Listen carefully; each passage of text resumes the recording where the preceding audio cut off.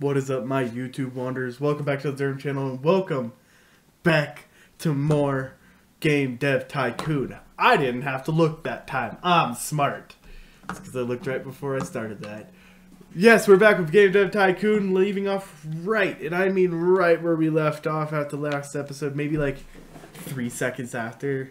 Had to make sure to save game, but yes, this will be the last episode. I'll be recording these mass batches, so obviously I won't be able to see any of your feedback or anything. So episode 4, I will be able to use your feedback, so please leave that down in the comments. I would love to see what you guys say about this. And also remember, while you're down there, maybe hit the like, subscribe, notification bell so you don't miss any of my videos, because hey man, we're creating a games company and you can't mess out on that. Without further ado, let's get back into it. So you guys missed a little bit. The Gavador's losing market share, so it seems like we're not going to be going to the Gavador much anymore. I'm getting ready to start a new game engine after doing a quick contract, and this is stuck on my screen, but whatever. I totally didn't have it on the wrong screen, just looking at my face as I'm playing a video game. But we're going to call this the Bubble Engine. I can't even see it. I'm gonna hope it's spelled right. Yes, it is. Alright. So we gotta put a lot of points into it. We get a few research points. We are going to be pushing it on cash for a little bit.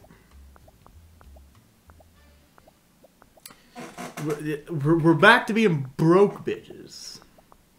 But today, Invento has announced that they will be introducing a portable game device called GameLink. The device comes with changeable game cartridges, a monochrome screen on a green background, built-in speakers, and even multiplayer support via a connection cable. Compared to PCs and other gaming consoles, the GameLink is underpowered, but given with the lower cost and excellent portability, might find a huge following. The GameLink is set to hit shelves next month. Might put games out on that. But yeah, we're going to be able to put a lot more into games. A lot more money into them, make much bigger scale games. 100K engine. The bubble engine is now complete. We are going to do a quick contract. I'm going to risk the big one. If it does not work, I might be broke. Oh, please. Oh, I don't know if we're going to make it. Oh, the GameLink has been released. Oh, but I'm gonna be broke! Oh, I'm not making it. We can go into 50K of debt. Alright. Fuck, dude. Alright, we kinda just need to develop a new superhero action game on the TES with the bubble engine. We're gonna literally be bankrupt. Oh, they're gonna be pissed at us, the bank. Bank, just literally let me put out this quick game. Story and quest.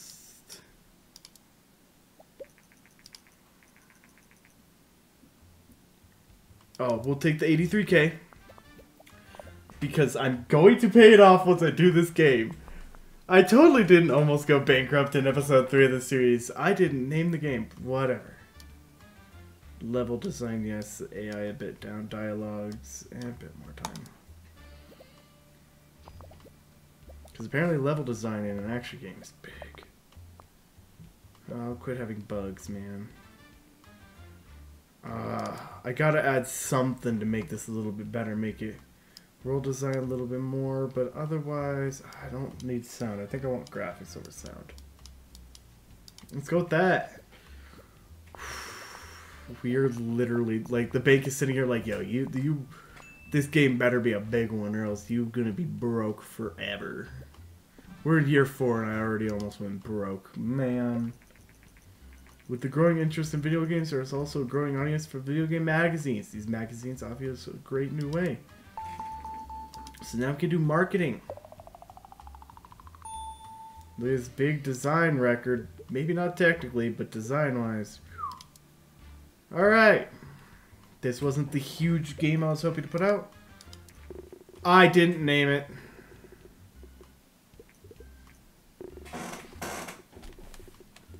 I'm an idiot. This is why I can't mass record things, because by the end I'm like half delusional.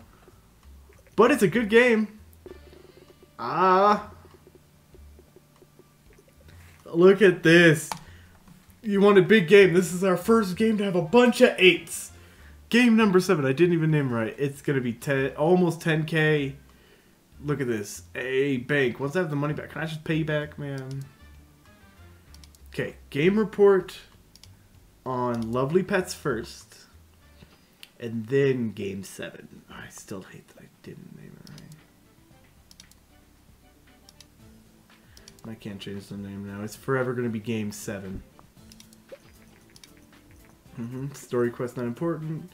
G64, yep. That'll probably be our last game we ever do on a G64. If we ever do anything like that, we can do PC games. If you have more than 1 mil in cash, you'll be able to move to the next level. Okay, Master V, the Vena gear. Oh boy, I don't even want to look at what they're talking about that.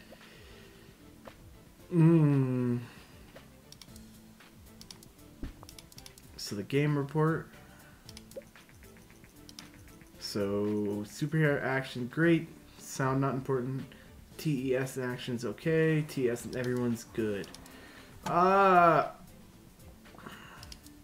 gonna good. Yes, 13, 13, 20.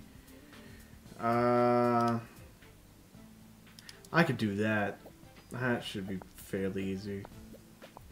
Just throw a little bit of extra chump change in my pocket because I think I'm gonna need it. Because you know what we're gonna do, guys? What other topics can we research? What is there one? A detective simulation? Mad scientist simulation. I'm thinking we make ourselves our next game being another assassin game. Another assassin action game. Do we go wild and go mature? I think we throw this on the... Why does Master V have a lot of share?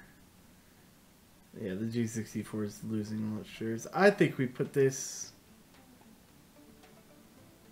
but it wouldn't fit there. But if we do E, I think... Hold on, bubble engine. I think the tests would be good for it.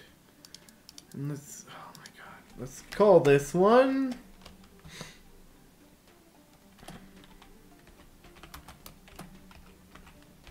Night Watch. We're going to go 2D graphics V2. We're going to go and put all of everything new we have researched recently. We're putting it in this. Linear story, save game, game tutorials. We put money into this. An assassin action game. Good story and quests. Great gameplay. Okay engine. Game 7's off the market, and it made us almost 300K. Wild. Yeah, level design, decent AI, dialogues. I want to put a bit into dialogues. Alright, the Vena gear is out. Again, there's a lot of different consoles out right now. It's wild, man. Apparently sound is fairly important, but I think graphics... I'm gonna go for that. I didn't put any of the extra shit in. Fuck! I'm an idiot. Let's get some bugs out.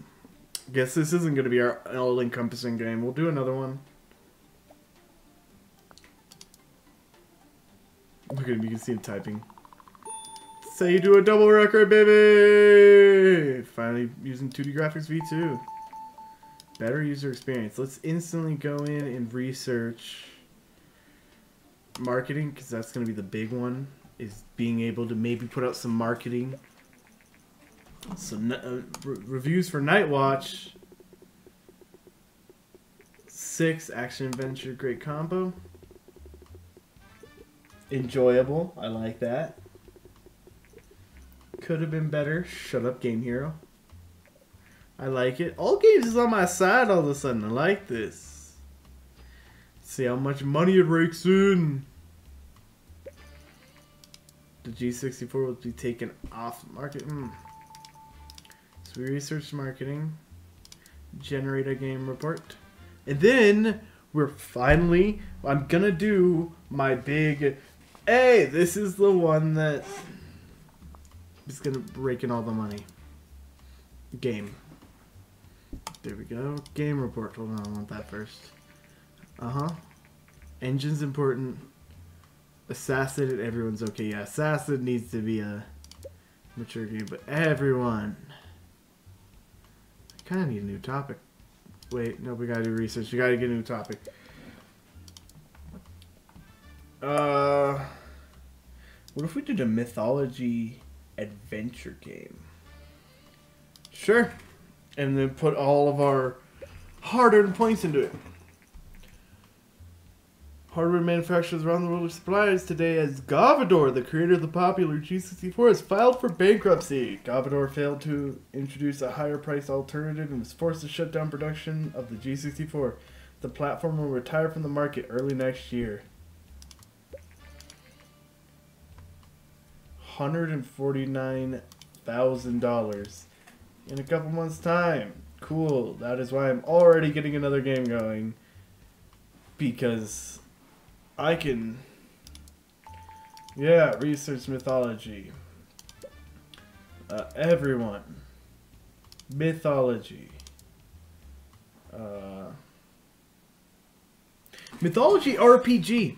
Let's do an RPG on the... God. It's all the small consoles that have most to share.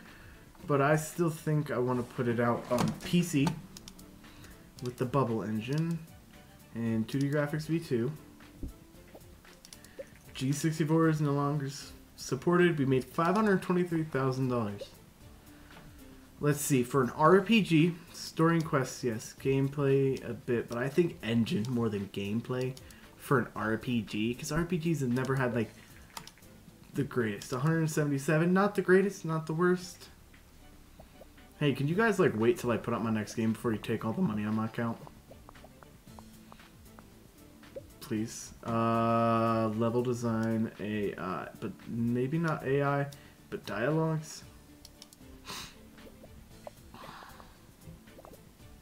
This song also has a banging soundtrack.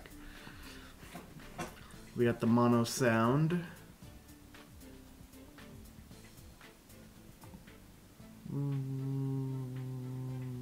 World design over graphics with some good sound. I just need to give enough graphics to make it worth it. I don't like things going into the negative down the percents. Let's get some of them bugs out. I didn't name it again.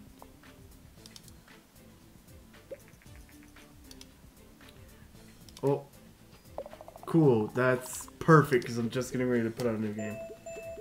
Got some upgrades included to me. I'm level 3, baby. Let's go. The God's Realm. No, it's the God's Realm. Alrighty, yeah, now that we're down to 45K, so the reviews of the God's Realm. 10! Big 10, baby! Big 10, baby! Big 10, baby! That's a 10! That's an all 5-star! Let's go! Perfect game! Oh my god! Oh, look at that! Oh, almost 100K sold on the first day. Now we hit 100K. Oh my god. Over 100K units. So we're gonna move into the new office. New office. Now that you have a bigger office, you can also hire staff. And boys, we will be hiring staff. Look, it says Bubble Boy Games. But all of that will be in the next episode. Thank you guys so much for watching. Hey, this is a nuts episode. We went from last episode being like, to all of a sudden, good games, Greek mythology, me coming off a screw up, a big 5-star, clean slate 10 game in the God's Realm. Because I know this game lets us do sequels. There will be a God's Realm 2 and probably 3. This game was so good. Or maybe I'll leave it alone. Or maybe not. But thank you guys so much for watching. I will see you guys in my next video. Bye-bye! Bye-bye! Bye-bye!